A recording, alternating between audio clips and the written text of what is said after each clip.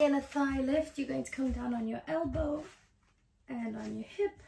You're going to have your legs extended, and then you're going to lift up the leg you're not lifting. So the left leg in my instance here, straighten out the right leg, completely activated. You see how my quad from relaxed to tense, and then lifting up and dropping down.